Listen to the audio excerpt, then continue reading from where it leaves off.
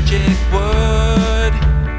Here in the secret kindergarten, the world's best show for kids is starting. The secret kindergarten radio show.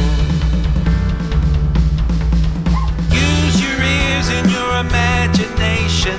We're going to play, we're having fun. The magic secret kindergarten on the Revolution radio station.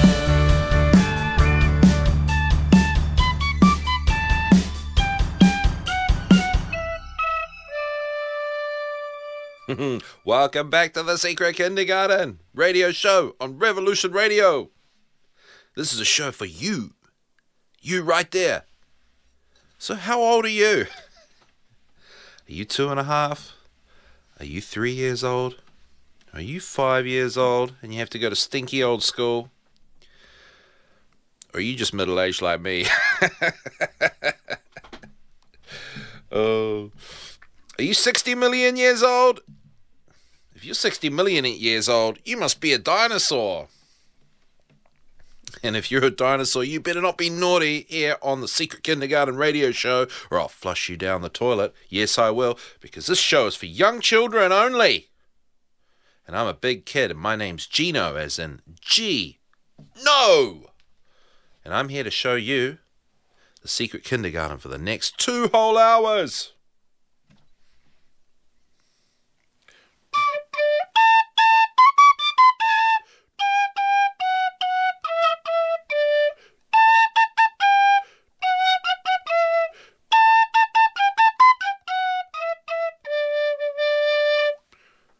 I gotta learn a new song. So begins the Secret Kindergarten. And I'm feeling brave right now. I'm feeling very brave. I feel like I can do the right thing because I know it is the right thing to do. I feel brave because I feel like I can do it. Even if my friend doesn't want me to do it. Even if Mummy and Daddy don't want me to do it. I feel brave. Do you feel brave sometimes? It's good to feel brave. I think you kids out there are all brave. I think you just are born with being brave, you know? Well, you stay being brave. And I'll stop blah blah blahing and we'll play some nice music from Nancy Stewart. This one's called Bluebird.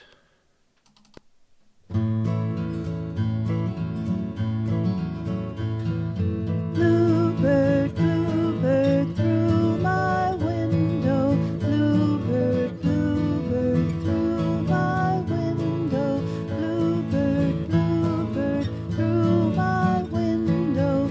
Oh, Johnny, I'm tired.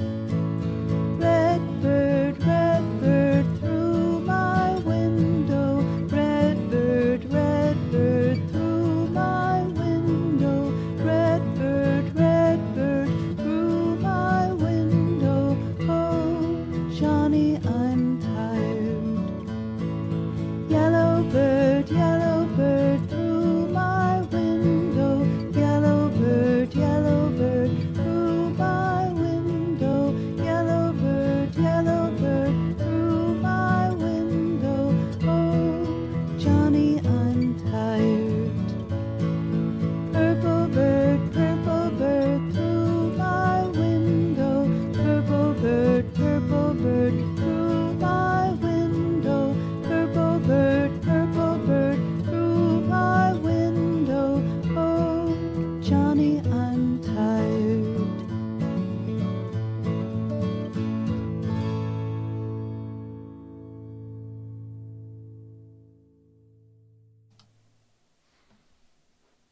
So check out nancymusic.com, the music of Nancy Stewart. She's got lots of free downloads too. Let's play another one. This one's called, my favorite, Doing the Penguin Waddle and Walk.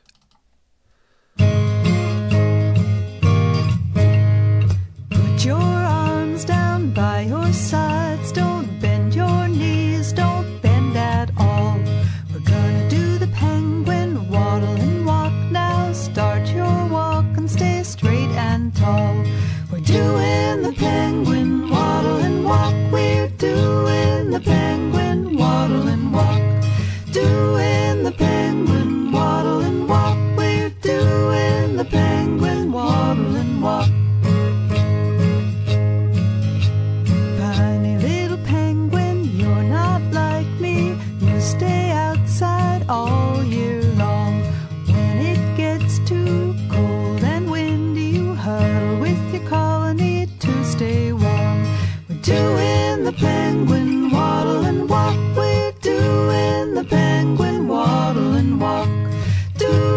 the penguin waddle and walk. We're doing the penguin waddle and walk.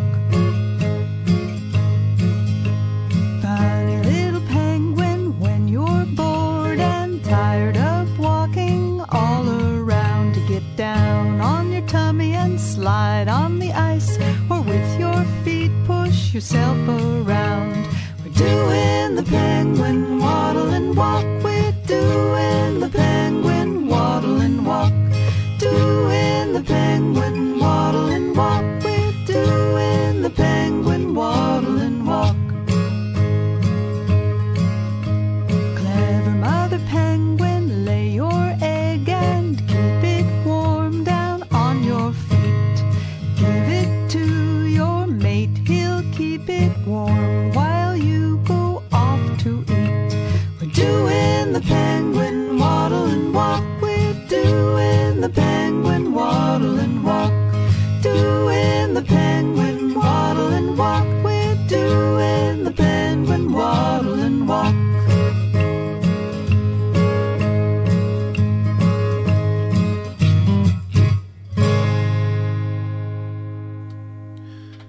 Now, some of my friends that listen to this show that are growing up, they say, oh my gosh, not doing the penguin waddle and walk.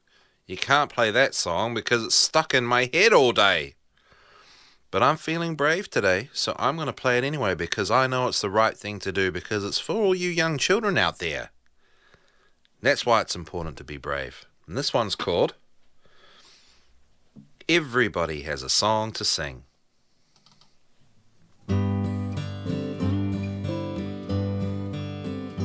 Every birdie has a song to sing. Every birdie has a song to sing. You hear it singing all day long, for a birdie has to sing his song. Every birdie has a song to sing.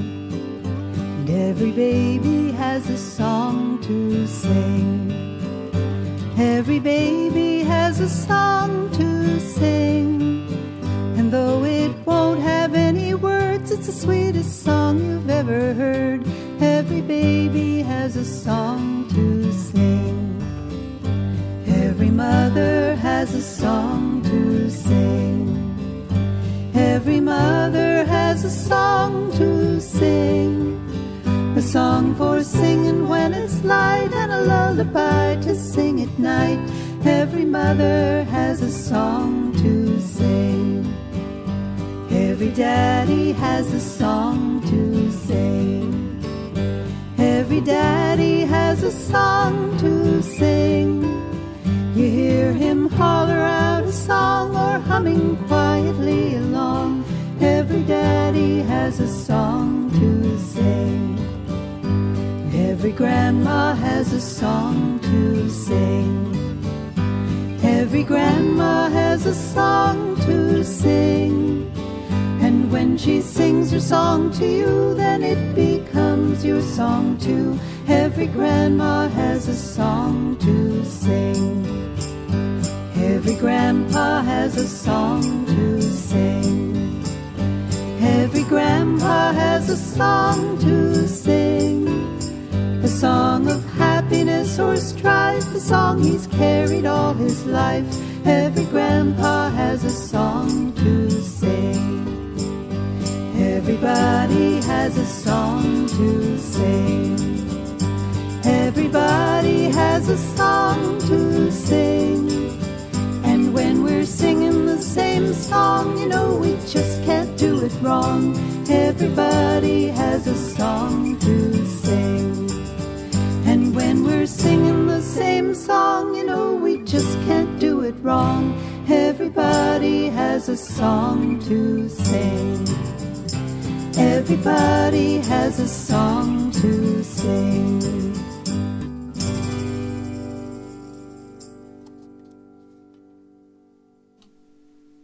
Everybody has a song to sing. You stay tuned for the tarot card reading coming up, because there's a reason I played that song. Now this song's called Going on a Ferry Ride, which is related to the tarot card that I'm about to play soon too.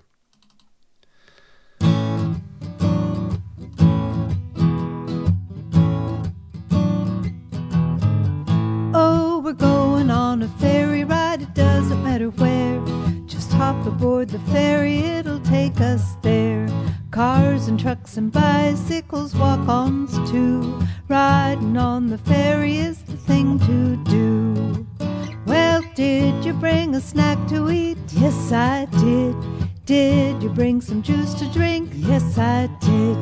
Did you bring a book to read? Yes, I did. Did you bring some shoes for your feet? Yes, I did. Oh, we're going on a ferry ride, it doesn't matter where. Just hop aboard the ferry, it'll take us there. Cars and trucks and bicycles, walk-ons too. Riding on the ferry is the thing to do. Well, did you bring your sunglasses? Yes, I did. Did you bring the sunscreen? Yes, I did. Did you bring binoculars? Yes, I did. Did you bring your raincoat? Yes, I did. Oh, we're going on a ferry ride, it doesn't matter where. Just hop aboard the ferry, it'll take us there. Cars and trucks and bicycles, walk-ons too. Riding on the ferry is the thing to do. Well, did you bring your bicycle? Yes, I did. Did you bring your backpack? Yes, I did. Did you bring your family? Yes, I did. Did you bring your best friend? Yes, I did. Oh, we're going on a ferry ride, it doesn't matter where. Just hop aboard the ferry, it'll take us there. Cars and trucks and bicycles, walk-ons too. Riding on the ferry is the thing to do. Riding on the ferry is the thing to do.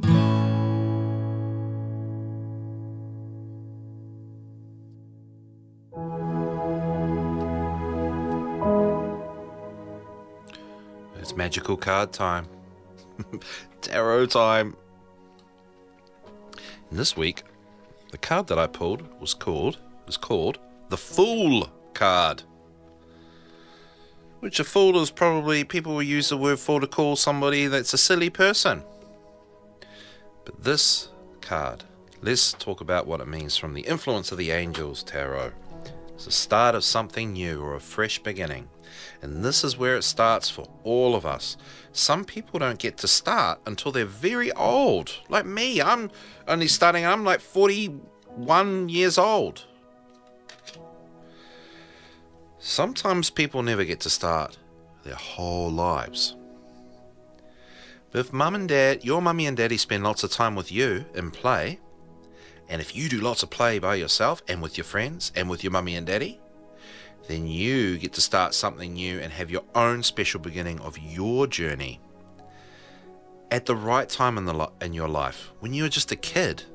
I think, as far as the secret kindergarten is concerned, that the Fool card is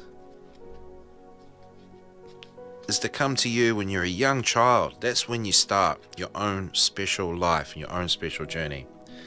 And according to the whimsical tarot, corresponds to the Scarecrow from the Wizard of Oz. The Scarecrow, like the Fool, is an open-minded sort, blessed with childlike innocence. He sees only beauty and adventure among the pitfalls of life, and he embraces them with joyful exuberance. He constantly seeks out the unknown and explores endless possibilities. Everyone loves him. He's kind and courteous, caring and fun to be around. The problem with the Fool is that he simply doesn't think things through. Even if mundane thought were a possibility for him, it would mean having ideals, making a stand, or taking positive action to bring them into reality. Instead, he much prefers to float along in the clouds, allowing destiny to take him where he will. He often gets into trouble, but it's important for you young children to be like the Scarecrow, like the Fool in the tarot, and play, explore and have fun and go on adventures, so you become smart and clever when you grow up. And now, let's quickly play a Scarecrow story from the Wizard of Oz.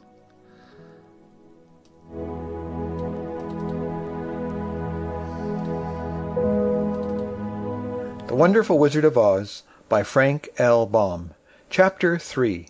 How Dorothy Saved the Scarecrow. When Dorothy was left alone, she began to feel hungry, so she went to the cupboard and cut herself some bread. which she spread with butter.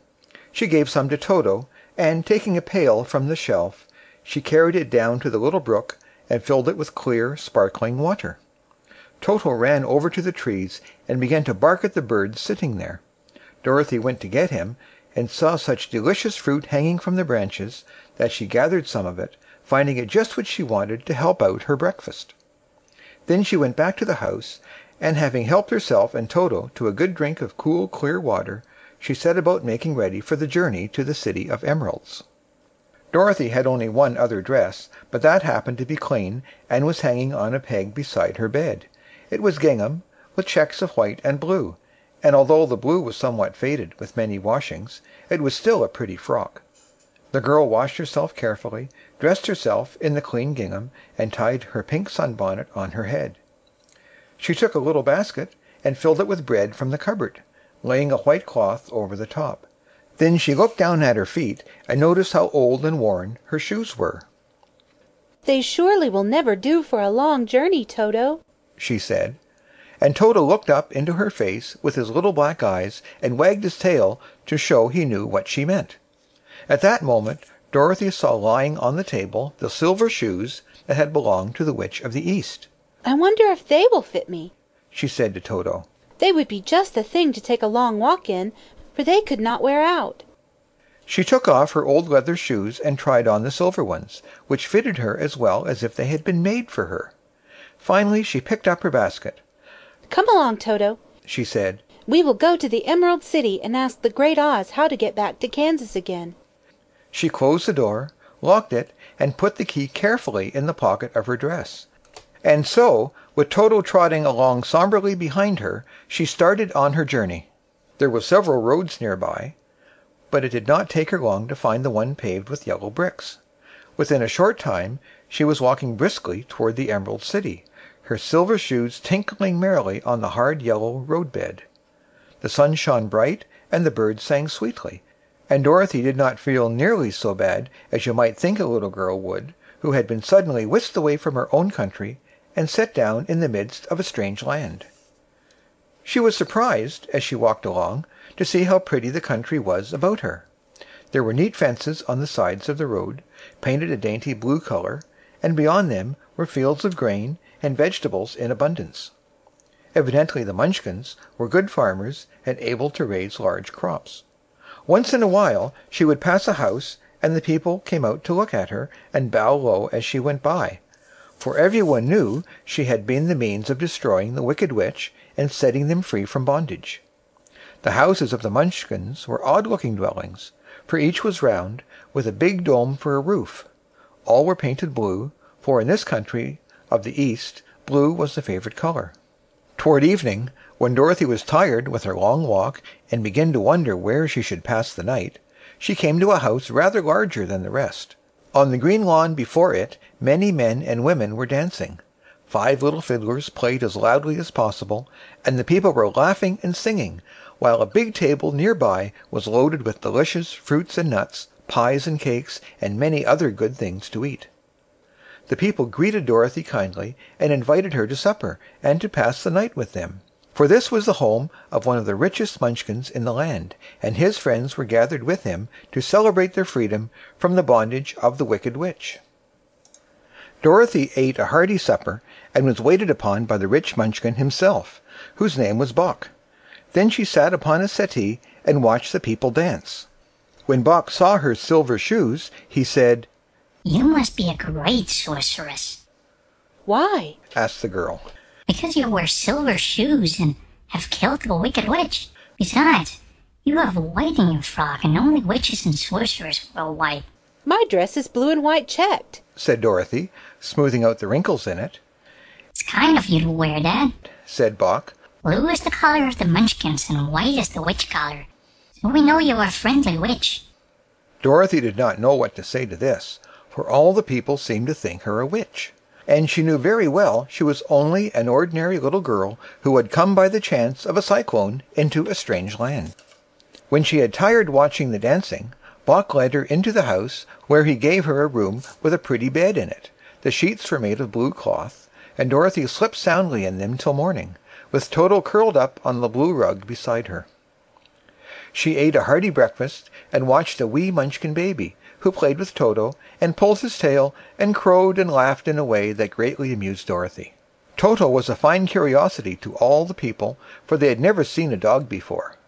How far is it to the Emerald City? The girl asked. I do not know, Answered Bock gravely. for I have never been there. It is better for people to keep away from Oz, unless they have business with him. But it is a long way to the Emerald City, and it will take you many days. The country here is rich and pleasant, but you must pass through rough and dangerous places before you reach the end of your journey. This worried Dorothy a little, but she knew that only the Great Oz could help her get to Kansas again, so she bravely resolved not to turn back. She bade her friends good-bye, and again started along the road of yellow brick. When she had gone several miles, she thought she would stop to rest, and so climbed to the top of the fence beside the road and sat down. There was a great cornfield beyond the fence, and not far away she saw a scarecrow, placed high on a pole to keep the birds from the ripe corn. Dorothy leaned her chin upon her hand and gazed thoughtfully at the scarecrow. Its head was a small sack stuffed with straw, with eyes, nose, and mouth painted on it to represent a face. An old pointed blue hat that had belonged to some Munchkin was perched on his head, and the rest of the figure was a blue suit of clothes, worn and faded, which had also been stuffed with straw. On the feet were some old boots with blue tops, such as every man wore in this country, and the figure was raised above the stalks of corn by means of the pole stuck up its back. While Dorothy was looking earnestly into the queer painted face of the scarecrow, she was surprised to see that one of the eyes slowly wink at her. She thought she must have been mistaken at first, for none of the scarecrows in Kansas ever wink. But presently the figure nodded its head to her in a friendly way. Then she climbed down from the fence and walked up to it, while Toto ran around the pole and barked. "Good day," said the scarecrow in a rather husky voice. Did you speak? Asked the girl in wonder. "Certainly. Answered the scarecrow. How do you do?" I'm pretty well, thank you. Replied Dorothy politely. How do you do? "I'm not feeling well, Said the scarecrow with a smile. for it's very tedious being perched up here night and day to scare away crows." Can't you get down? Asked Dorothy. "No, for this pole is stuck up my back. If you will please take away the pole, I shall be greatly obliged to you." Dorothy reached up both arms and lifted the figure off the pole, for, being stuffed with straw, it was quite light. "Thank you very much," Said the scarecrow, when he had been set down on the ground. "I feel like a new man." Dorothy was puzzled at this, for it sounded queer to hear a stuffed man speak, and to see him bow and walk along beside her. "Who are you? Asked the scarecrow, when he had stretched himself and yawned. And where are you going?" My name is Dorothy, Said the girl. and I am going to the Emerald City to ask the Great Oz to send me back to Kansas. "Where is the Emerald City? He inquired. And who is Oz?" Why, don't you know? She returned in surprise. "You see, I am stuffed, so I have no brains at all." He answered sadly. Oh, Said Dorothy. I'm awfully sorry for you. "Do you think, He asked. if I go to the Emerald City with you, that Oz would give me some brains?" I cannot tell, She returned. but you may come with me if you like. If Oz will not give you any brains, you will be no worse off than you are now. "That is true. Said the scarecrow. You see, He continued confidentially.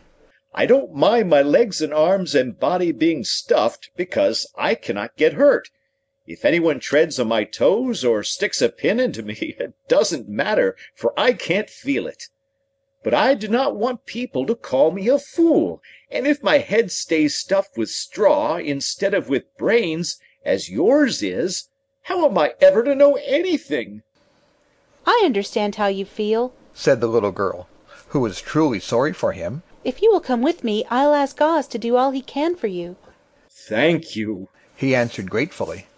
They walked back to the road. Dorothy helped them over the fence, and they started along the path of the yellow brick for the Emerald City. Toto did not like this addition to the party at first. He smelled around the stuffed man as if he suspected there might be a nest of rats in the straw, and he often growled in an unfriendly way at the Scarecrow. Don't mind Toto, said Dorothy to her new friend. He never bites. Oh, I'm not afraid, replied the Scarecrow. He can't hurt the straw. Do let me carry that basket for you. I shall not mind it, for I can't get tired. I'll tell you a secret, he continued as he walked along. There is only one thing in the world I am afraid of. What is that? asked Dorothy. The Munchkin farmer who made you? No, answered the Scarecrow. It's a lighted match. And that was how Dorothy saved the Scarecrow. And I think the Scarecrow really does. Symbolize young children. He's quite brave, and he's getting smarter and smarter every day. And now we're moving on to our nature section.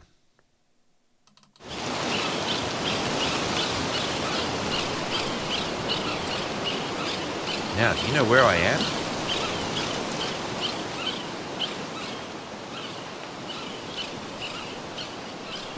Or what I'm standing under? I'm under a tree, and this nature segment's about trees. In particular, the poplar tree.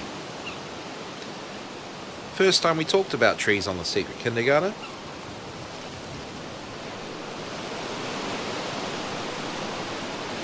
Oh, it's windy here.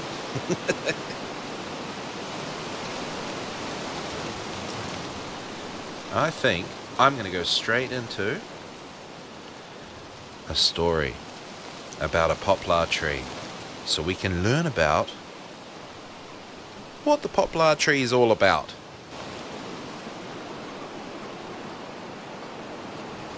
So this one's called The Poplar Tree by Flora J. Cook.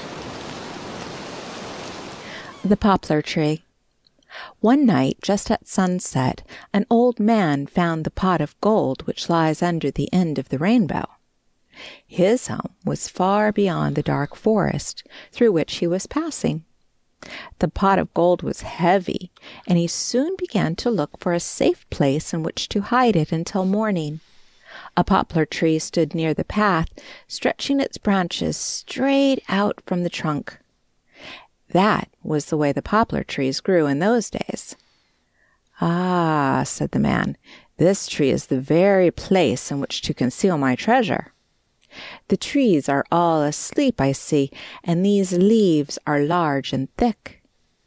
He carefully placed the pot of gold in the tree and hurried home to tell of his good fortune. Very early the next morning, Iris, the rainbow messenger, missed the precious pot of gold. She hastened to Zeus and told him of the loss. Zeus immediately sent Hermes in search of it. Hermes soon came to the forest where it was hidden. He awakened the trees and asked them if they had seen the pot of gold. They shook their heads sleepily and murmured something which Hermes could not understand. Then Zeus himself spoke to them. "Hold your arms high above your heads," he said, "that I may see that all are awake." Up went the arms, but alas, down to the ground came the pot of gold. The poplar tree was more surprised than anyone else. He was a very honest tree, and for a moment hung his head in grief and shame. Then again he stretched his arms high above his head and said, "Forgive me, great Father. Hereafter I shall stand in this way, that you may know that I hide nothing from the sun, my king." At first the poplar tree was much laughed at. He was often told that he looked like a great umbrella which a storm had turned inside out. But as years went by, every small poplar was taught to grow as fearless, straight, and open-hearted as himself, and the whole poplar family became respected and loved for its uprightness and strength. The end. Oh, I love poplar trees. Isn't that amazing? I wonder if you've seen a poplar tree before. I wonder if your mummy and daddy can show you a poplar tree. You can look out when you go for a drive or when you go for a walk at the park. But poplar trees, sometimes called the trembling tree, because let's go back out into nature.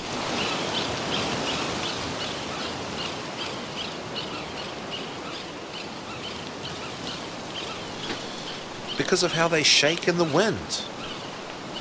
They're very tall, straight and upright, but the wind shakes them around, so they're very sensitive as well.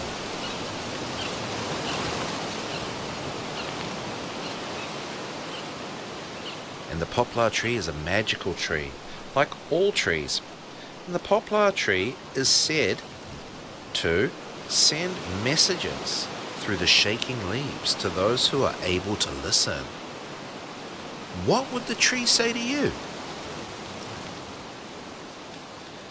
Shamans, or even druids, magic people, would communicate with fairies by listening to what they had to say through the poplar tree.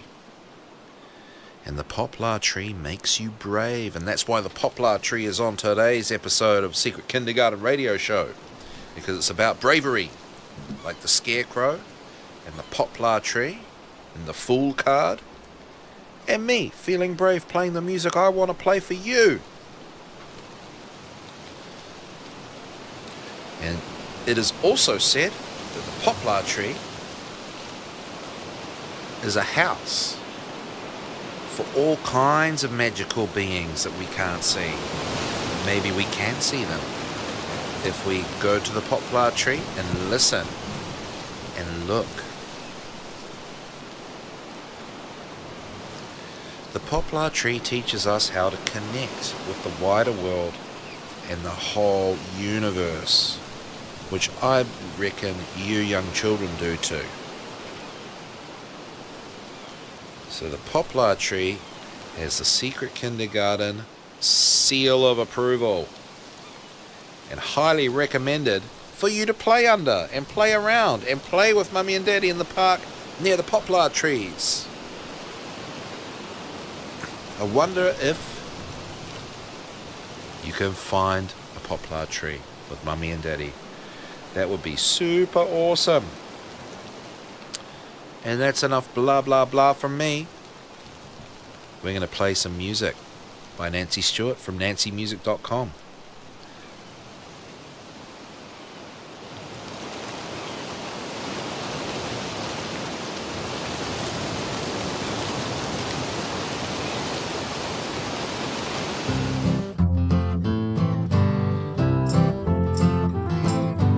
Every tree has roots and trunk and leaves and flowers too. The flowers and leaves and trunk and roots all have a job to do. It all begins with the flowers, for they keep the seeds that grow. When carried by the wind, the birds and squirrels down to the ground below. Every tree has roots, a trunk and leaves and flowers too. The flowers and leaves and trunk and roots all have a job to do. Leaves are a food factory using sun and water too. We call it photosynthesis, but the trees just call it food. Every tree has roots, a trunk and leaves and flowers too. Flowers and leaves and trunk and roots all have a job to do. The trunk is the highway of the tree, it takes the water from the roots below up to the leaves, then it sends the food back down so the roots will grow. Every tree has roots, a trunk and leaves and flowers too. Flowers and leaves and trunk and roots all have a job to do. The roots take the water and minerals from the soil where they grow, send them up to the leaves and get the food they need to spread out in the ground below. Every tree has roots, a trunk and leaves and flowers too. Flowers and leaves and trunk and roots all have a job to do. Working together, all these parts make a lovely place to be, a home shady place to sit and sing. Every tree has roots and trunk and leaves and flowers too. Flowers and leaves and trunk and roots all have a job to do. Flowers and leaves and trunk and roots all have a job to do.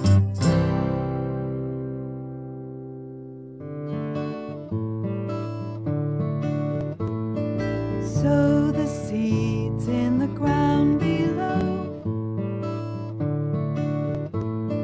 Sow the seeds in the ground below. Add the sun and the rain, see the flowers grow.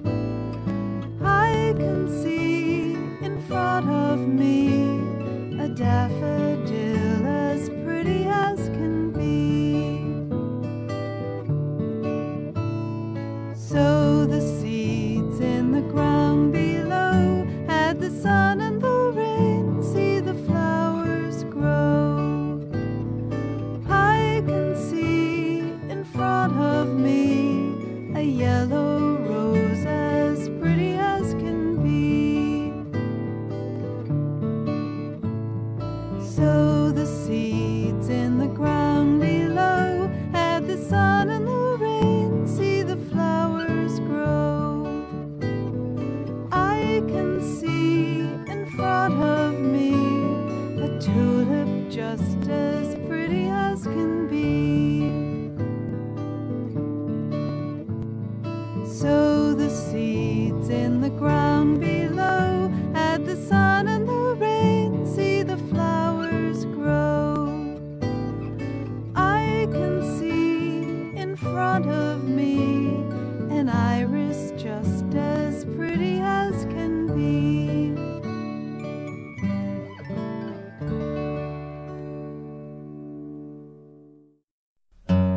On the farmer's apple tree, 3 red apples I can see. Some for you and some for me.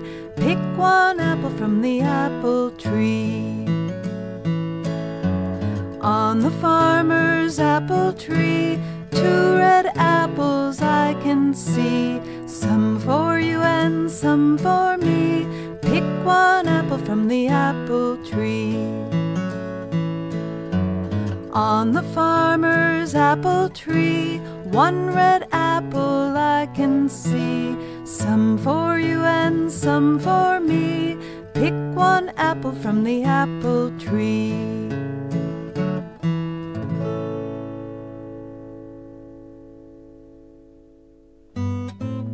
Plant a little seed, watch it grow. Soon we will have a vegetable. This one's orange and rabbits like to eat it. It's a carrot. Plant a little seed, watch it grow. Soon we will have a vegetable. This one grows under the ground, and when it's ready to eat, you have to dig it up. It's a potato. Plant a little seed, watch it grow. Soon we will have a vegetable. You might call this one little trees because it looks like little trees. It's broccoli. Plant a little seed, watch it grow. Soon we will have a vegetable. This one's long and yellow, and sometimes we pop it. It's corn. Plant a little seed, watch it grow. Soon we will have a vegetable. This one's round and green, and we call it a head. It's a head of lettuce.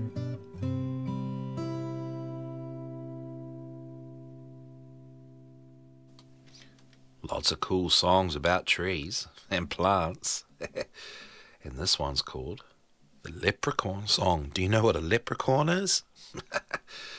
Maybe if you go to the poplar trees, maybe you'll see a leprechaun.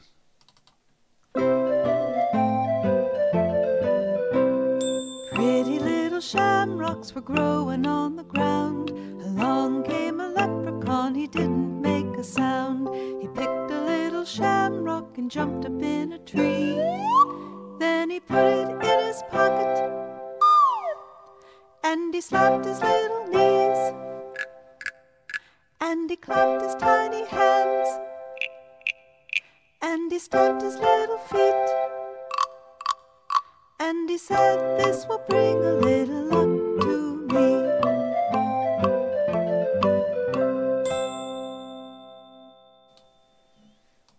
I want a leprechaun. This one's called Garden Party.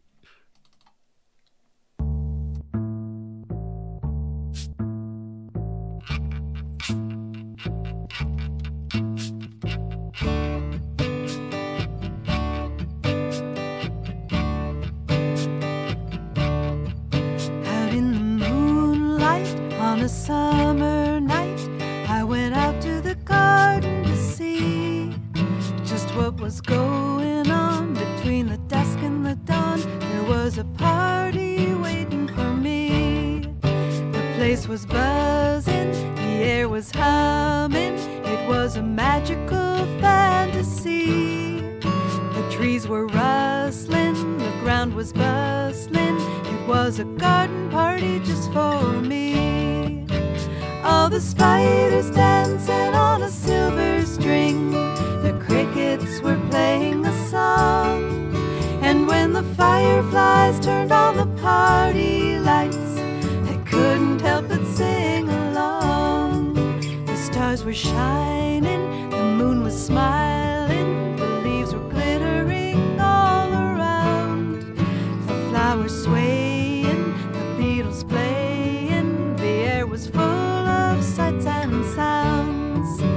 All the spiders dancing on a silver string, the crickets were playing the song, and when the fireflies turned on the party lights, I couldn't help but sing along. Do do do do do do do do do do do do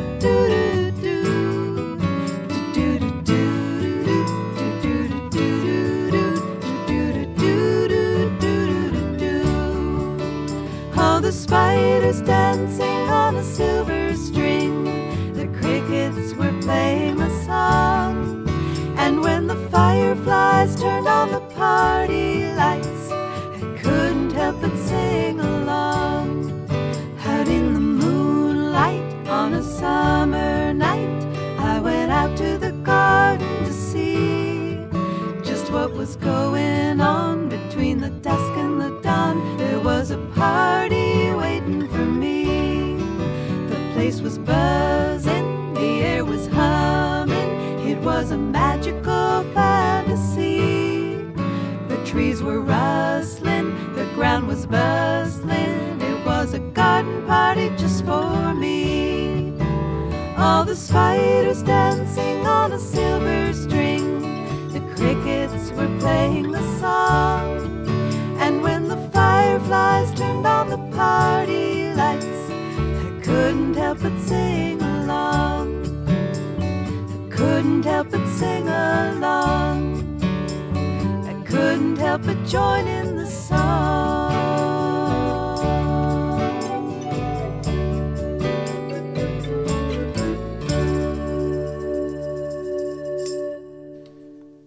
It's just more amazing music from Nancy Stewart, nancymusic.com. I'm so grateful for her music. It's so good, and it makes the show really, really cool. And she teaches young children through her music, which is the best way. If you need to say anything, that's the best way to do it, I reckon. You don't want to hear too much of me going blah, blah, blah. But let's listen to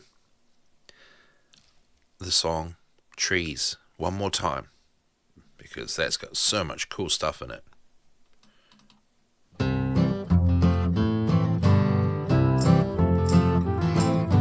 Every tree has roots, a trunk, and leaves and flowers too. The flowers and leaves and trunk and roots all have a job to do. It all begins with the flowers, for they keep the seeds that grow. When carried by the wind, the birds and squirrels down to the ground below.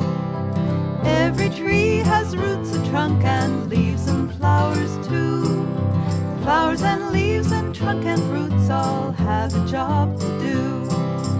Leaves are a food factory, using sun and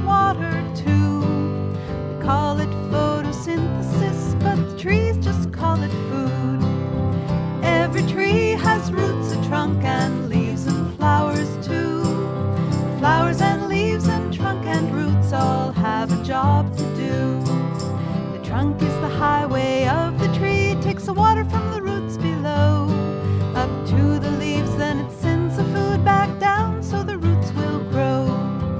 Every tree has roots, a trunk, and leaves and flowers too. Flowers and leaves and trunk and roots all have a job to do.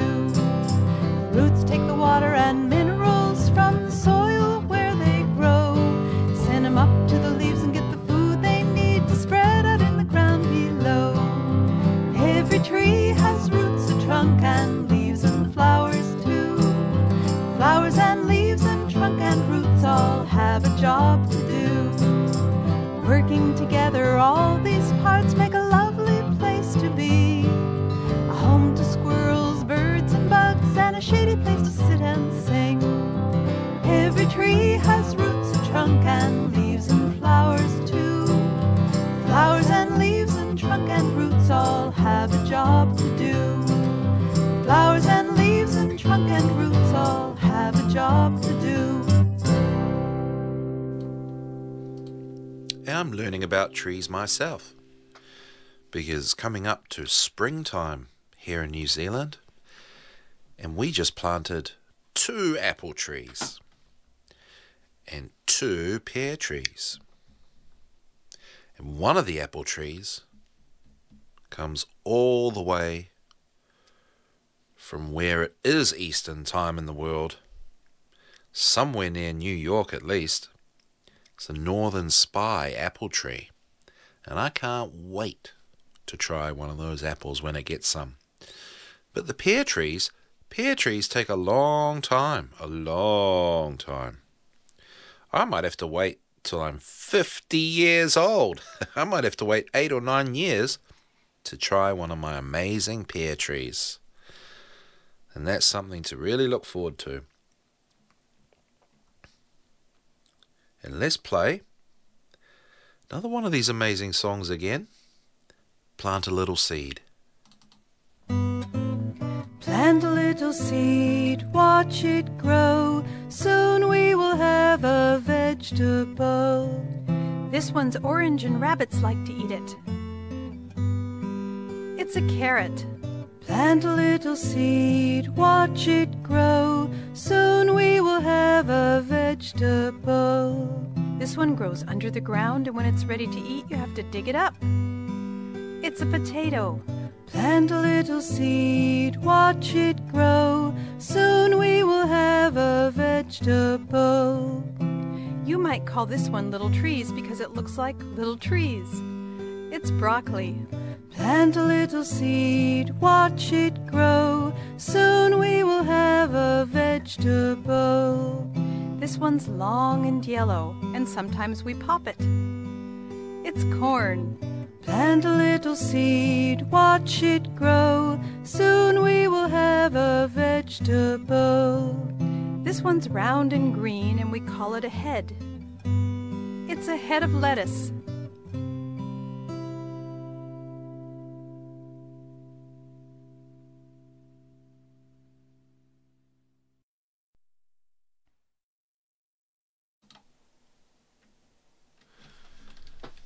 And in New Zealand, now's the time to plant seeds as well for our vegetable garden. Coming up to the top of the hour ad break. We'll see you when we get back. And this is Gino from the Secret Kindergarten. And thank you for tuning in to Revolution.radio, the #1 listener-supported radio station in the whole world. So please help support our efforts and airtime by visiting the station's donations section on our website, Revolution.radio. Now it is story time! The Adventures of Maya the Bee. Let's see what Maya is getting up to in Chapter 4, Effie and Bobby.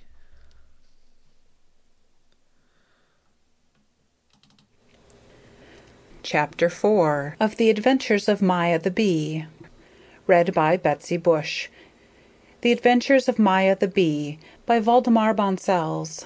Translated by Adele Zold Seltzer and Arthur Guterman. Chapter 4. Effie and Bobby. When Maya awoke the next morning in the corolla of a blue Canterbury bell, she heard a fine, faint rustling in the air, and felt her blossom bed quiver as from a tiny, furtive tap-tapping. Through the open corolla came a damp whiff of grass and earth, and the air was quite chill. In some apprehension, she took a little pollen from the yellow stamens, scrupulously performed her toilet, then warily picked her steps, ventured to the outer edge of the drooping blossom.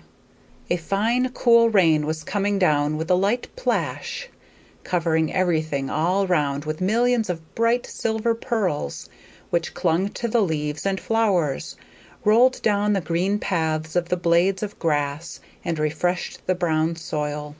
What a change in the world! It was the first time in the child bee's young life that she had seen rain. It filled her with wonder, it delighted her. Yet she was a little troubled. She remembered Cassandra's warning never to fly abroad in the rain. It must be difficult, she realized, to move your wings when the drops beat them down.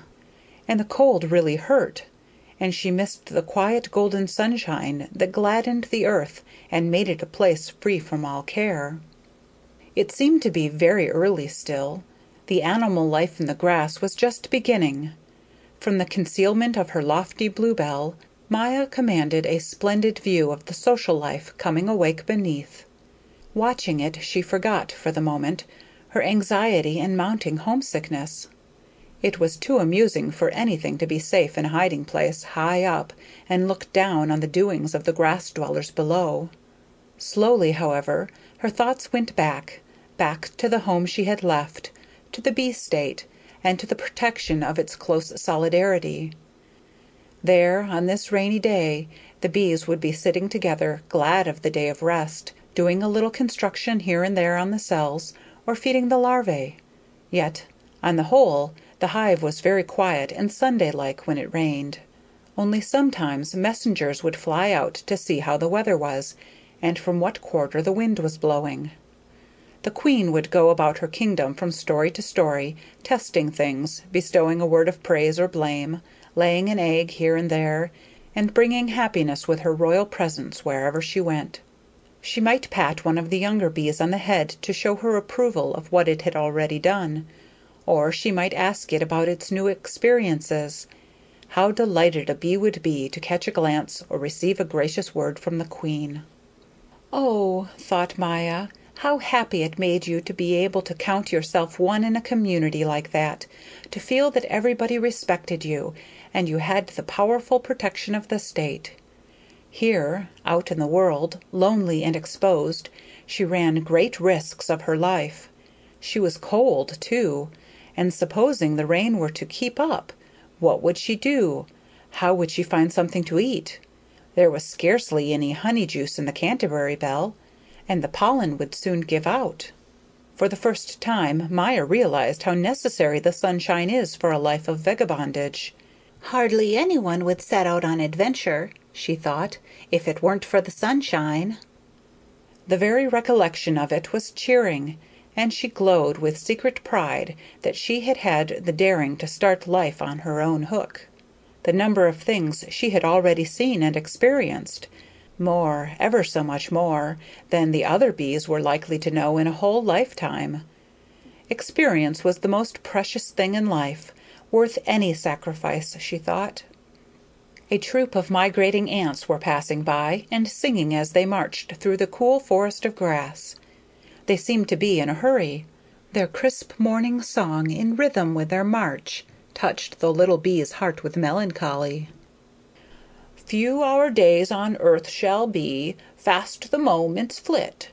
First-class robbers such as we do not care a bit. They were extraordinarily well armed and looked saucy, bold, and dangerous. The song died away under the leaves of the coltsfoot, but some mischief seemed to have been done there. A rough, hoarse voice sounded, and the small leaves of a young dandelion were energetically thrust aside. Maya saw a corpulent blue beetle push its way out. It looked like a half-sphere of dark metal shimmering with lights of blue and green and occasional black. It may have been 2 or even 3 times her size. Its hard sheath looked as though nothing could destroy it, and its deep voice positively frightened her. The song of the soldiers apparently had roused him out of sleep. He was cross.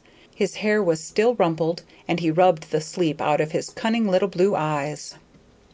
"Make way! I'm coming! Make way!" He seemed to think that people would step aside at the mere announcement of his approach. "Thank the Lord I'm not in his way," thought Maya, feeling very safe in her high, swaying nook of concealment. Nevertheless, her heart went pit-a-pat, and she withdrew a little deeper into the flower-bell. The beetle moved with a clumsy lurch through the wet grass, presenting a not exactly elegant appearance. Directly under Maya's blossom was a withered leaf. Here he stopped, shoved the leaf aside, and made a step backward. Maya saw a hole in the ground. "Well," she thought, all agog with curiosity, "the things there are in the world! I never thought of such a thing. Life's not long enough for all there is to see." She kept very quiet. The only sound was the soft pelting of the rain. Then she heard the beetle calling down the hole. "If you want to go hunting with me, you'll have to make up your mind to get right up. It's already bright daylight." He was feeling so very superior for having waked up first that it was hard for him to be pleasant. A few minutes passed before the answer came. Then Maya heard a thin, chirping voice rise out of the hole. "For goodness sake, do close the door up there. It's raining in." The beetle obeyed. He stood in an expectant attitude, his head cocked a little to one side, and squinted through the crack. "Please hurry," he grumbled. Maya was tense with eagerness to see what sort of a creature would come out of the hole. She crept so far out on the edge of the blossom that a drop of rain fell on her shoulder and gave her a start. She wiped herself dry. Below her the withered leaf heaved. A brown insect crept out slowly. Maya thought it was the queerest specimen she had ever seen. It had a plump body, set on extremely thin, slow-moving legs, and a fearfully thick head, with little upright feelers. It looked flustered. "Good morning, Effie dear." The beetle went slim with politeness. He was all politeness, and his body seemed really slim. "How did you sleep? How did you sleep, my precious, my all?" Effie took his hand rather stonily. "It can't be, Bobby," she said. "I can't go with you. We're creating too much talk." Bobby looked quite alarmed. I don't understand," he stammered. "I don't understand. Is our new-found happiness to be wrecked by such nonsense? Effie, think the thing over. What do you care what people say? You have your hole, you can creep into it whenever you like, and if you go down far enough you won't hear a syllable." Effie smiled a sad, superior smile. "Bobby, you don't understand. I have my own views in the matter. Besides, there's something else. You have been exceedingly indelicate. You took advantage of my ignorance. You let me think you were a rose beetle, and yesterday the snail told me you were a tumble-bug. A considerable difference. He saw you engaged in, well, doing something I don't care to mention. I'm sure you will now admit that I must take back my word." Bobby was stunned. When he recovered from the shock, he burst out angrily. "No, I don't understand. I can't understand. I want to be loved for myself and not for my business." "If only it weren't dung," said Effie offishly. "Anything but dung, and I shouldn't be so particular. And please remember, I'm a young widow who lost her husband only 3 days ago under the most tragic circumstances. He was gobbled up by the shrew mouse. And it isn't proper for me to be gadding about. A young widow should lead a life of complete retirement. So, good-bye." Pop into her hole went Effie, as though a puff of wind had blown her away. Maya would never have thought it possible that anyone could dive into the ground as fast as that. Effie was gone, and Bobby stared in blank bewilderment down the empty, dark opening, looking so utterly stupid that Maya had to laugh.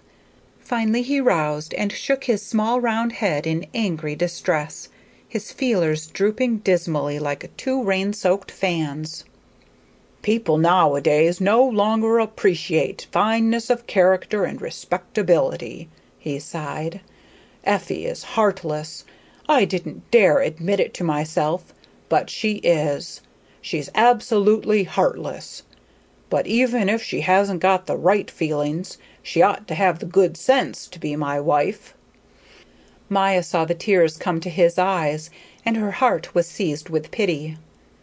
But the next instant Bobby stirred. He wiped the tears away and crept cautiously behind a small mound of earth, which his friend had probably shoveled out of her dwelling. A little flesh-colored earthworm was coming along through the grass. It had the queerest way of propelling itself, by first making itself long and thin, then short and thick. Its cylinder of a body consisted of nothing but delicate rings that pushed and groped forward noiselessly. Suddenly, startling Maya, Bobby made one step out of his hiding-place, caught hold of the worm, bit it in two, and began calmly to eat the one half, heedless of its desperate wriggling or the wriggling of the other half in the grass. It was a tiny little worm. "Patience," said Bobby. "It will soon be over." But while he chewed, his thoughts seemed to revert to Effie, his Effie, whom he had lost forever and aye, and great tears rolled down his cheeks. Maya pitied him from the bottom of her heart. "Dear me," she thought, "there certainly is a lot of sadness in the world." At that moment she saw the half of the worm which Bobby had set aside making a hasty departure. "Did you ever see the like?" she cried, surprised into such a loud tone that Bobby looked around, wondering where the sound had come from. "Make way," he called. "But I'm not in your way," said Maya. "Where are you, then? You must be somewhere." "Up here, up above you, in the bluebell." "I believe you, but I'm no grasshopper. I can't turn my head up far enough to see you. Why did you scream?" "The half of the worm is running away." "Yes," said Bobby, looking after the retreating fraction. "The creatures are very lively. I've lost my appetite." With that he threw away the remnant which he was still holding in his hand, and this worm portion also retreated in the other direction. Maya was completely puzzled, but Bobby seemed to be familiar with this peculiarity of worms. "Don't suppose that I always eat worms," he remarked. "You see, you don't find roses everywhere." "Tell the little one at least which way its other half ran," cried Maya in great excitement. Bobby shook his head gravely. "Those whom fate has rent asunder, let no man join together again," he observed. "Who are you?" "Maya, of the nation of bees." "I'm glad to hear it. I have nothing against the bees. Why are you sitting about? Bees don't usually sit about. Have you been sitting there long?" "I slept here." "Indeed." There was a note of suspicion in Bobby's voice. "I hope you slept well. Very well. Did you just wake up?" "Yes," said Maya, who had shrewdly guessed that Bobby would not like her having overheard his conversation with Effie the cricket, and did not want to hurt his feelings again. Bobby ran hither and thither, trying to look up and see Maya. "Wait," he said. "If I raise myself on my hind legs and lean against that blade of grass, I'll be able to see you, and you'll be able to look into my eyes. You want to, don't you?" "Why, I do, indeed. I'd like to very much." Bobby found a suitable prop, the stem of a buttercup. The flower tipped a little to one side so that Maya could see him perfectly as he raised himself on his hind legs and looked up at her. She thought he had a nice, dear, friendly face, but not so very young any more, and cheeks rather too plump. He bowed, setting the buttercup a-rocking, and introduced himself. "Bobby, of the family of rose beetles." Maya had to laugh to herself. She knew very well he was not a rose beetle. He was a dung beetle, but she passed the matter over in silence, not caring to mortify him. "Don't you mind the rain?" she asked. "Oh, no. I'm accustomed to the rain. From the roses, you know. It's usually raining there." Maya thought to herself, "After all, I must punish him a little for his brazen lies. He's so frightfully vain." "Bobby," she said with a sly smile, "what sort of a hole is that one there, under the leaf?" Bobby started. "A hole? A hole, did you say? There are very many holes round here. It's probably just an ordinary hole. You have no idea how many holes there are in the ground." Bobby had hardly uttered the last word when something dreadful happened. In his eagerness to appear indifferent, he had lost his balance and toppled over. Maya heard a despairing shriek, and the next instant saw the beetle lying flat on his back in the grass, his arms and legs waving pitifully in the air. "I'm done for," he wailed. "I'm done for. I can't get back on my feet again. I'll never be able to get back on my feet again. I'll die. I'll die in this position. Have you ever heard of a worse fate?" He carried on so that he did not hear Maya trying to comfort him, and he kept making efforts to touch the ground with his feet, but each time he'd painfully get hold of a bit of earth it would give way, and he'd fall over again on his high half-sphere of a back. The case looked really desperate, and Maya was honestly concerned. He was already quite pale in the face, and his cries were heart-rending. "I can't stand it. I can't stand this position," he yelled. "At least turn your head away. Don't torture a dying man with your inquisitive stares. If only I could reach a blade of grass or the stem of the buttercup. You can't hold on to the air. Nobody can do that. Nobody can hold on to the air." Maya's heart was quivering with pity. "Wait," she cried. "I'll try to turn you over. If I try very hard, I am bound to succeed. But Bobby, dear man, don't yell like that. Listen to me. If I bend a blade of grass over and reach the tip of it to you, will you be able to use it and save yourself?" Bobby had no ears for her suggestion. Frightened out of his senses, he did nothing but kick and scream. So little Maya, in spite of the rain, flew out of her cover, over to a slim green blade of grass beside Bobby, and clung to it near the tip. It bent under her weight and sank directly above Bobby's wriggling limbs. Maya gave a little cry of delight. "Catch hold of it," she called. Bobby felt something tickle his face and quickly grabbed at it, first with one hand, then with the other, and finally with his legs, which had splendid sharp claws, 2 each. Bit by bit he drew himself along the blade until he reached the base, where it was thicker and stronger, and he was able to turn himself over on it. He heaved a tremendous sigh of relief. "Good God!" he explained. "That was awful. But for my presence of mind, I should have fallen a victim to your talkativeness." "Are you feeling better?" asked Maya. Bobby clutched his forehead.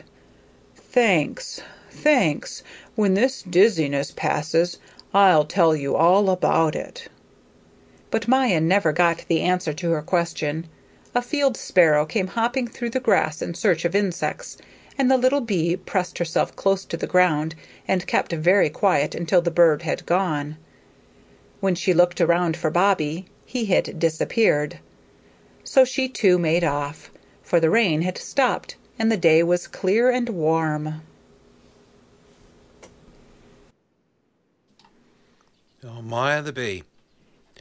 It seems like the more adventurous she becomes, and the braver she gets, the more she cares about others around her. And she's kind of like the fool, the scarecrow, just getting out there and getting amongst it and living her life. Let's play some music.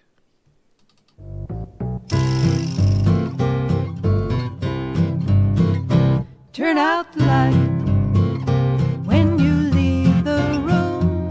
Turn out the light when you leave the room. Turn out the light when you leave the room. It's an easy habit to make. Turn off the water while you're brushing your teeth. Turn off the water while you're brushing your teeth. Turn off the water while you're brushing your teeth. It's an easy habit to make. Close the door when you go outside or in. Close the door when you go outside or in. Close the door when you go outside or in. It's an easy habit to make. Well, they say that lots of little things add up to be a lot. When you add up all these little things, conservation's what you got. Think before you open up the fridge door. Think before you open up the fridge door. Think before you open up the fridge door. It's an easy habit to make. You better believe it. It's an easy habit to make.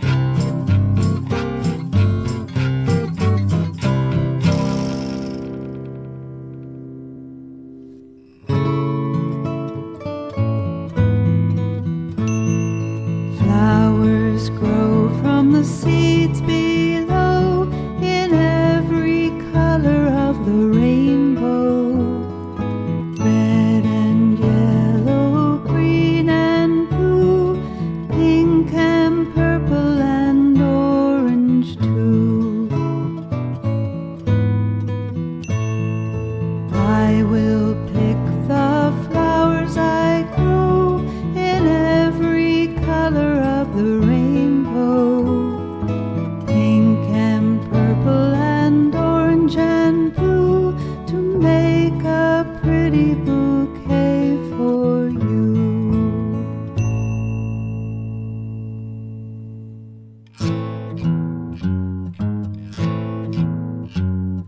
Walk around the edge of the web, but don't get stuck.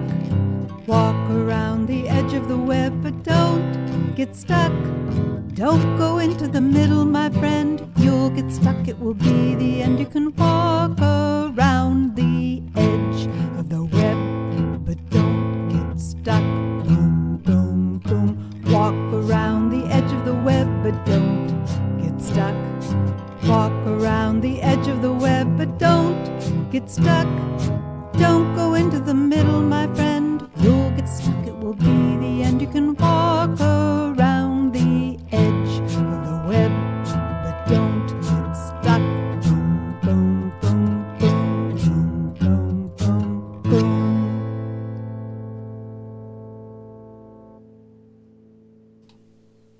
Don't get stuck on the edge of the web. All right, we're coming up to an ad break.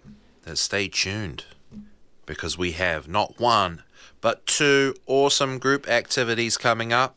And I think they're good for people of all ages. But it's always for the young children, always for you out there. We'll see you after the ad break. This is Gino from the Secret Kindergarten, and thank you for tuning in to Revolution Radio on freedomslips.com, revolution.radio as well. The #1 listener-supported radio station in the world, so please help support our efforts and airtime by visiting the station's donations section on our website, revolution.radio.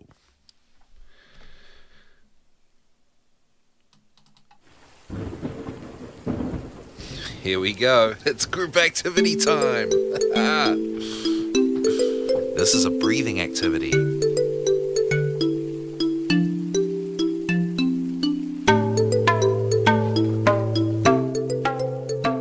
All right. This is quite a funny one, guys. Okay, first off, breathing activity is for our courage and our bravery. Doing this, it makes us more brave and more courageous, so we can go out there and live our lives and be who we're supposed to be who we were born to be. So let's focus on our breath. Let's concentrate on our breathing. Let's pay attention to our breathing. And we're going to pretend to be all kinds of animals.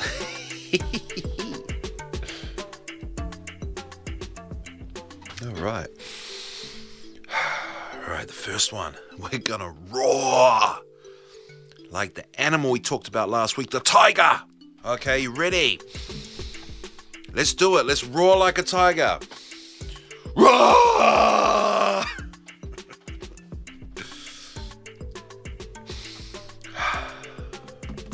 Let's try that again. Breathe in and roar like a tiger.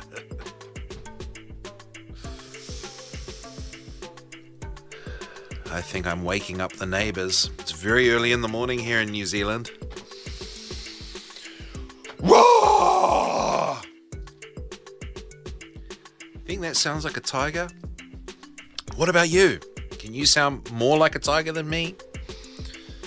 Oh, I feel good after doing that.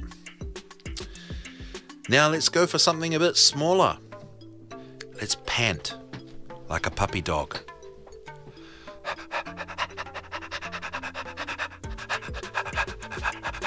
I feel my breath going in and out really fast and really shallow. You panting like a puppy dog?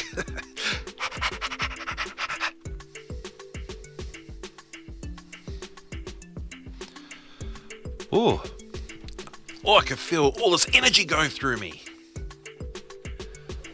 All right, next up, we're gonna hiss like a snake. Let's go. Big breath in and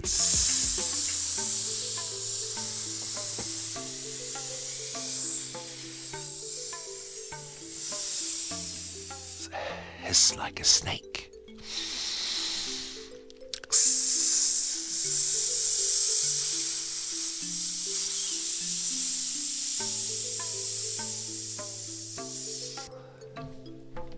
You hissing like a snake?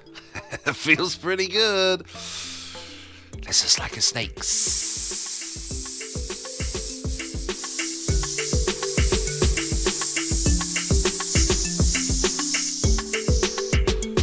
I feel like I'm in the jungle with this music too.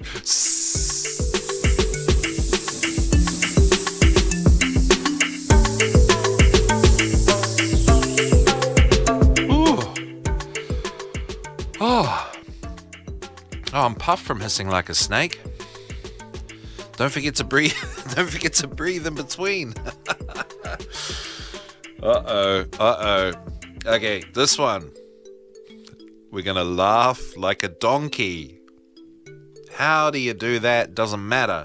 We're gonna laugh like a donkey. That's it. Let's do it.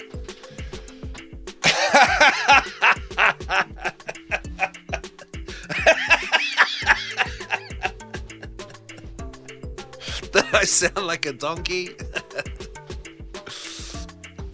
Oh man, it's good to laugh. A donkey really sounds like ee-aw, ee-aw, ee-aw.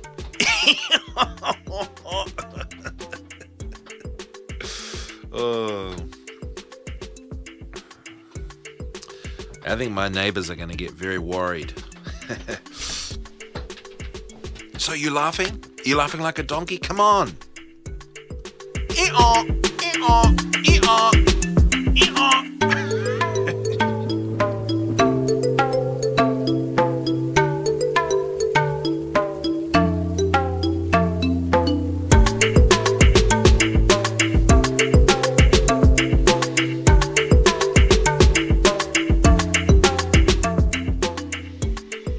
All right, all you donkeys out there, go my donkeys.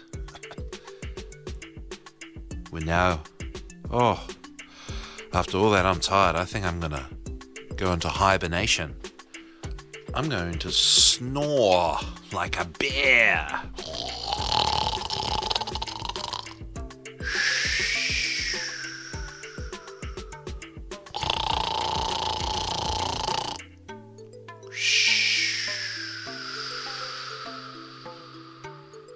So come on, snore like a bear, everybody.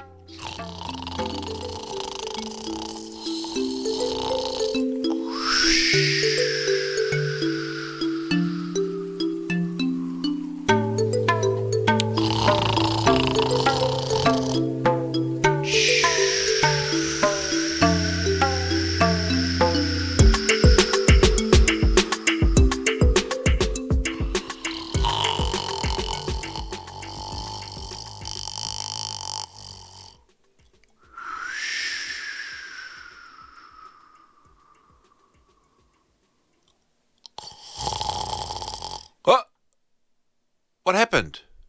I think I fell asleep. Don't fall asleep. Snoring like a bear is so relaxing. Oh. Whew. I feel really good.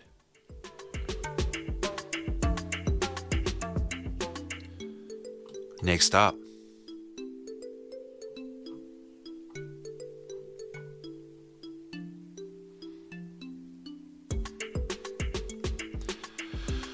This is a really good one. We're going to blow like a whale blows the air out of his spout. All right? Let's go. Big breath in, and we're going to blow out of our spout.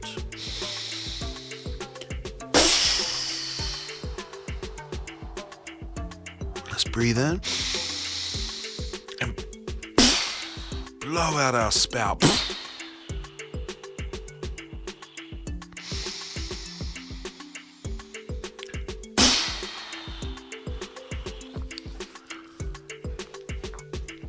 Breathe in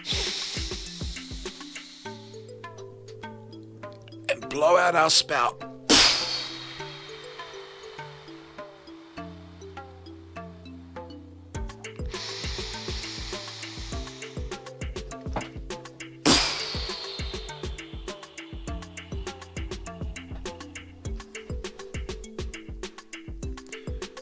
Now let's yawn like a lion. You go open your mouth up wide into a big breathe in and open your mouth up wide and yawn. Did that sound like a lion yawning? Breathe in and yawn.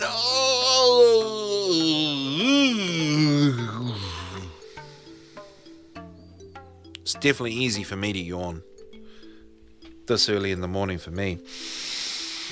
Breathe in and yawn like a lion, like a lion, yawning like a lion. Oh, okay. Now I'm really gonna wake the neighbors up with this one. Let's wake everybody up. Let's go. We're gonna howl like a coyote. Are you ready? Big breath in. Let's howl like a coyote. Oh! Big breath in. And let's howl like a coyote. Oh!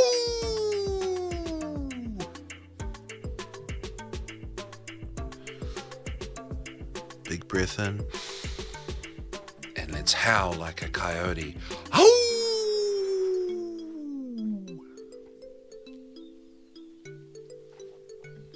Ooh, that feels really good. Okay. Last one. It's very gentle and delicate. And let's try our best. Sniff like a bunny.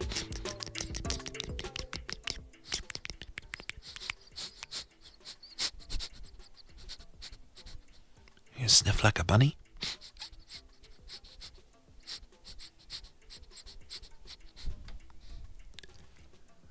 Are you sniffing like a bunny? There's really little breaths. They're tiny little breaths. Almost like the rat from the other week. Oh. That's it.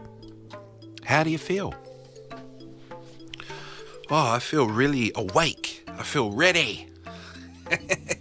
Even though we're coming up towards the end of the show, I'm feeling good. I'm feeling energized.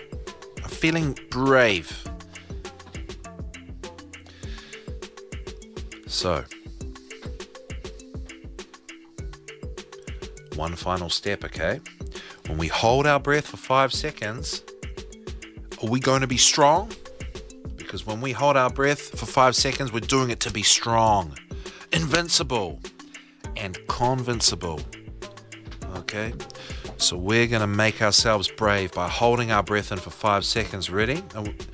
Let's take a deep breath in, and I'm going to count to 5.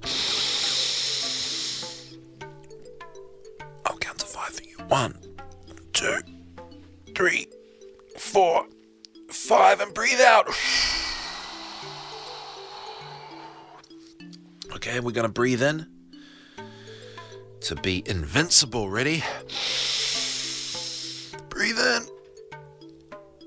to be invincible. 1, 2, 3, 4, 5, and breathe out, and we're invincible. Okay, we're going to breathe in to be convincible. And being convincible is saying things like we really mean it. Okay, so let's breathe in to be convincible. Ready? Big breath in. Let's hold it for 5 seconds. 1, 2, 3, 4, 5, and breathe out. To be convincible. That's us. We're strong, we're invincible, we're convincible, we're brave. Alright, whew. That was a crazy activity. I want to do more of those. But for now, let's play some more music.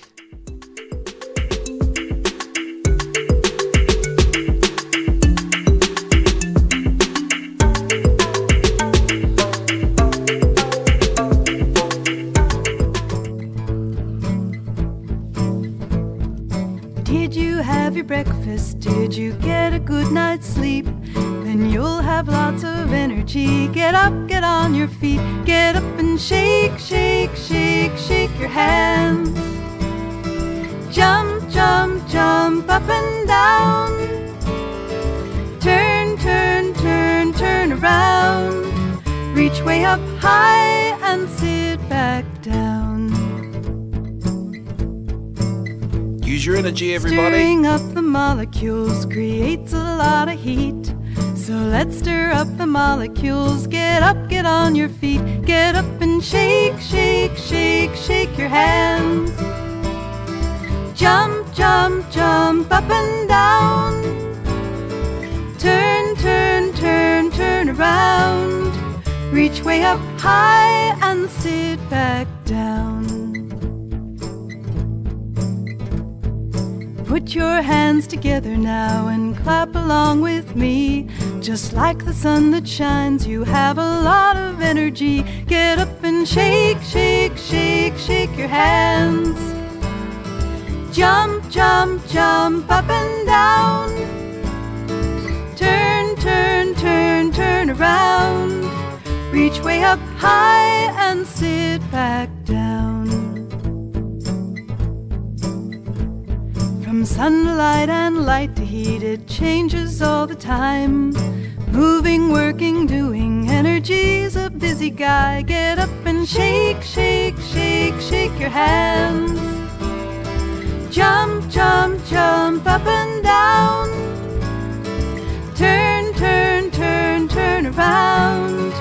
Reach way up high and sit back down. Kids have lots of energy, they're always on the go. Running, jumping, dancing, you need energy to grow. Get up and shake, shake, shake, shake your hands. Jump, jump, jump up and down. Turn, turn, turn, turn around. Reach way up high and sit back down. Reach to the sky and sit back down. Energy, energy, energy, energy, energy, energy, energy.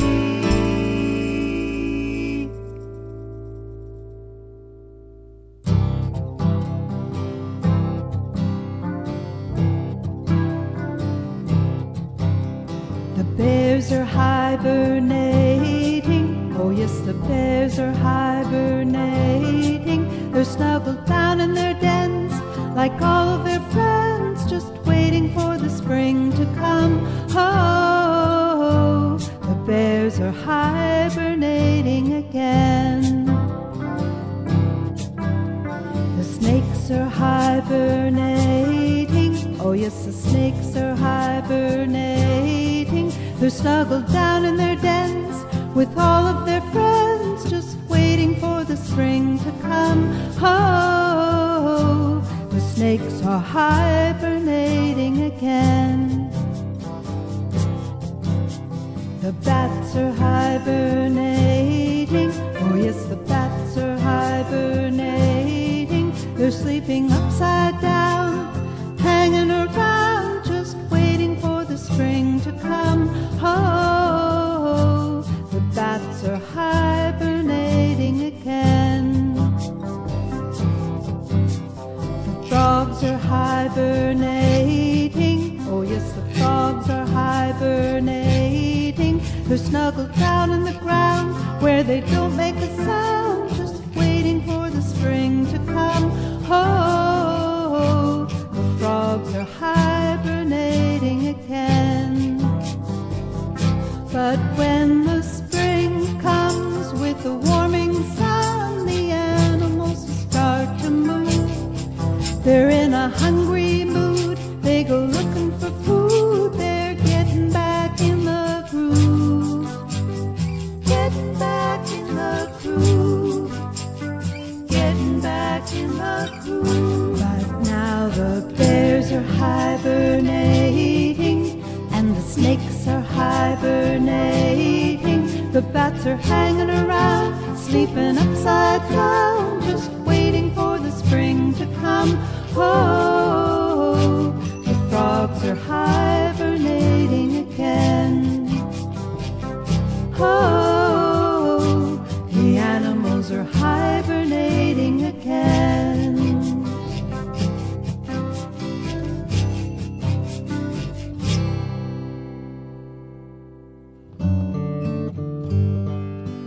Little mouse, where did you go? Are you in the red house? I don't know.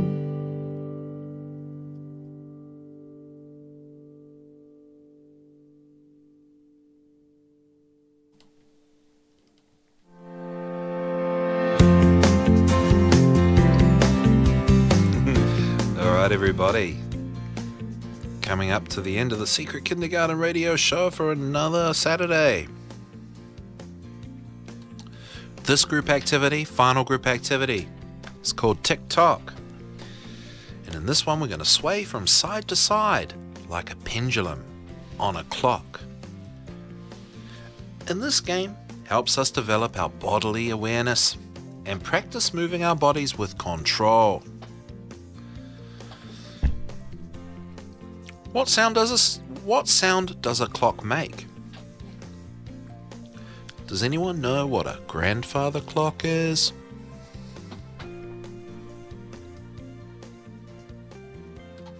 Does anyone know what a pendulum is?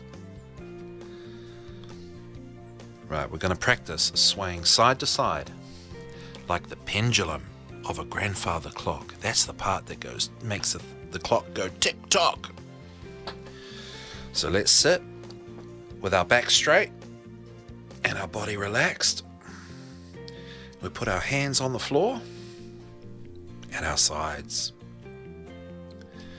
Okay, now let's raise our right hand together and put my other hand on the floor next to me, and let's lean to the right. And let's lean to the left. And we can catch our weight with our left hand. And now let's lean back. Tick, tock, side to side, like a grandfather clock. Can you feel your body moving? Can you feel when you're in the middle? It's easy, it's all balanced. Tick, tock, tick, tock, tick, tock,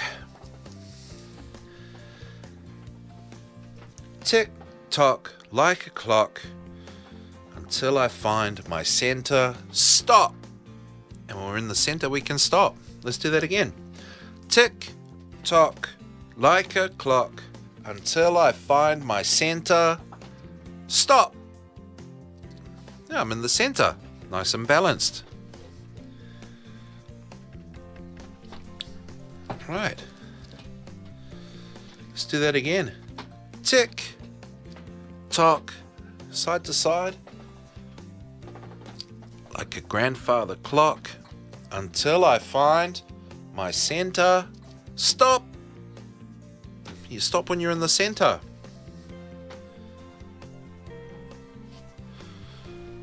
Should we do that one more time? Turn the music up and we tick tock. Let's go. Tick tock. Tick tock. Tick tock. Tick tock, like a grandfather clock, until I find my center. Stop. You stop in the center? Let's do one more time. Tick tock, tick tock, like a grandfather clock, until I find my center. Stop.